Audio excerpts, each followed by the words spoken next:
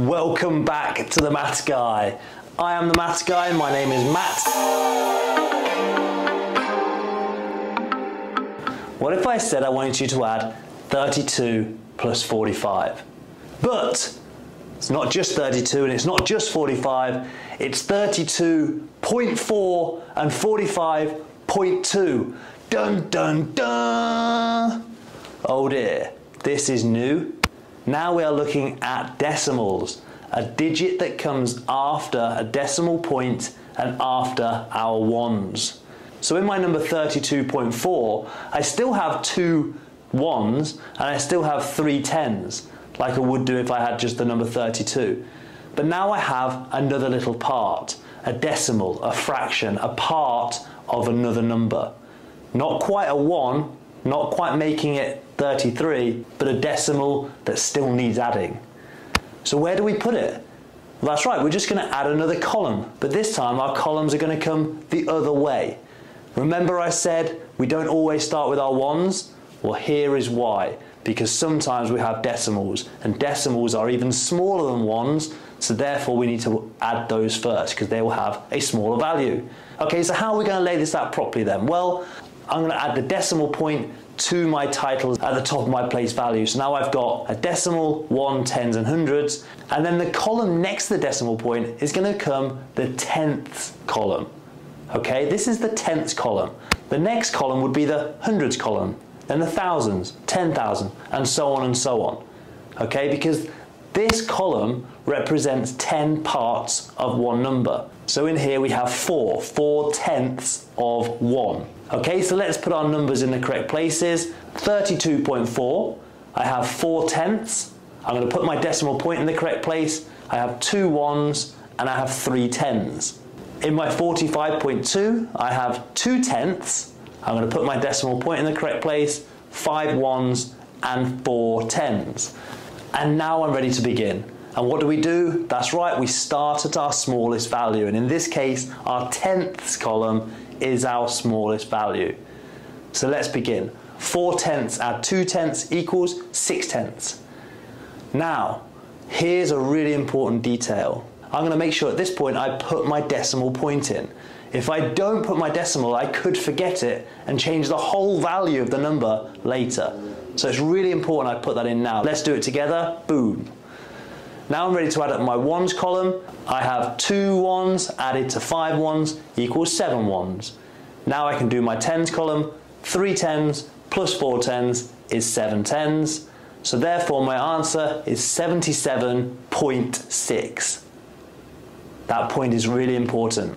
Let's imagine we forgot to put that point in there, the decimal point. Let's take it away. What's my answer now? Well, it looks a lot like 776, which is way bigger than the correct answer of 77.6. So that decimal is really, really important and something we must not ever forget. I also want to stop and have a look at something. If you see, all of our decimals are all in one perfect line. That's a clear indicator that I've set this question up correctly and I've answered it correctly. If your decimal points are in different places, that probably means you've made a mistake and you're probably going to get the wrong answer. So really make sure your decimal points are in the right place before you start. Okay, let's have a look at where stage 3 could go.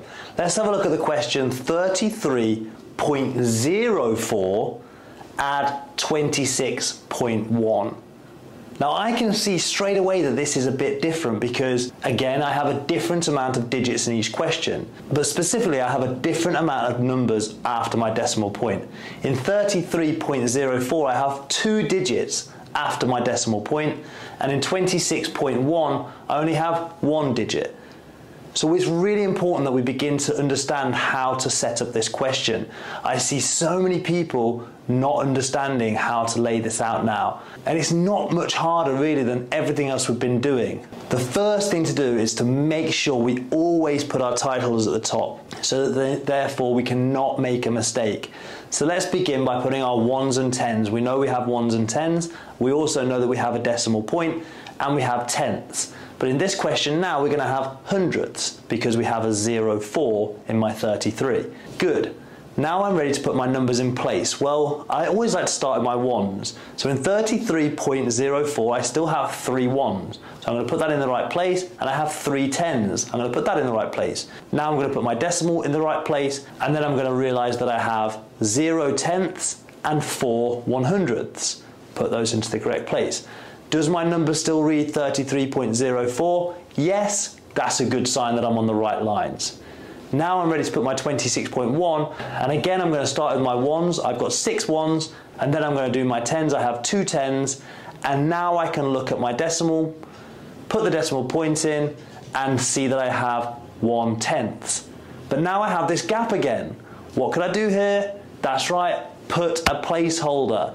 So I'm going to put this placeholder. Again, it does not change the value of this number, 26.1. It was the same as saying 26.10. It's the same as saying 26.100000 forever. It doesn't change the value.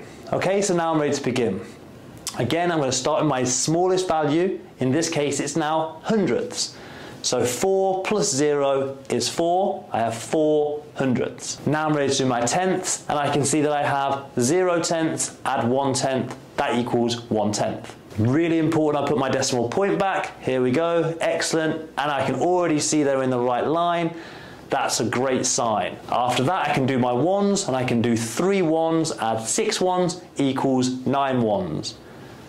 And then last but not least, I can do my tens. 3 tens, add 2 tens equals 5 tens. Leaving me with an answer of 59.14. Excellent. If you can do that, and if you understand that, you are an amazing Year 5 mathematician. Okay, now I'm going to show you as hard as this can get. The hardest stage 3 that we can possibly get. You ready? Let's have a look. Okay, what if I gave you the question 475.1 add 39.35? Let's analyze this and see why this is so difficult. Well, I can see we have a different amount of digits after the decimal place. In my 475.1, I only have 1 digit after the decimal place, whereas in my 39.35, I have 2 digits after the decimal place. But I also have different amounts of digits before the decimal place. In 475, I have 3 digits, and in 39, I have 2 digits before the decimal. So we're going to need more placeholders this time. I can also see that we're going to have to carry some of these columns. So this is as hard as stage 3 can get. If you can get this, you can do everything with addition in Year 5. Okay, let's begin. I'm going to set up my place value chart in my column method. So I can see that I need my ones, tens and hundreds, but I can also see I'm going to need tenths and 100ths after my decimal place. Now let's look at 475.1 and understand I have 5 ones, 7 tens, 4 100ths, and a decimal point, and after the decimal I have a 1 tenth. Great, I've put that in the right place. Now I'm ready for 39.35. Well, 39 is made up of 9 ones and 3 tens. I can put those in the right place. I can put my decimal now, and I can see they're already starting to line up. Great. And now I see I have 3 tenths and 5 100ths. Awesome. But look, now I have 2 gaps. What could I put there? That's right, placeholders. Let's get them in. Awesome. Now we're ready to start. We always start with our smallest value, so here we go. 0, add 5. We always start with our smallest value, which is now our hundredths column, and I'm going to add 0 to 5, which gives me 5. Now in my tenths column, I can add my 1 to my 3, that gives me 4. And now it's really important that I put my decimal in place, and I can see that they're all still in line.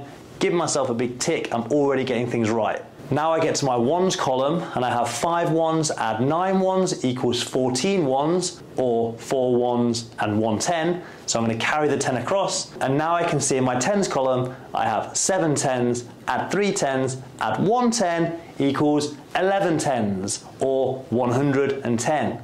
So I'm going to put my 10 in place, and I'm going to carry my 100. And now in my hundreds column, I can see that I have a 400, add 100, which now equals 500.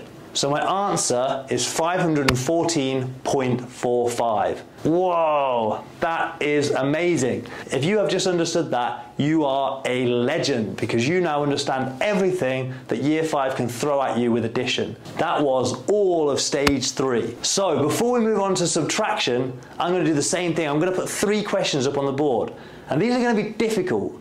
So do not worry if you get these wrong. Remember, getting things wrong is just part of the learning process.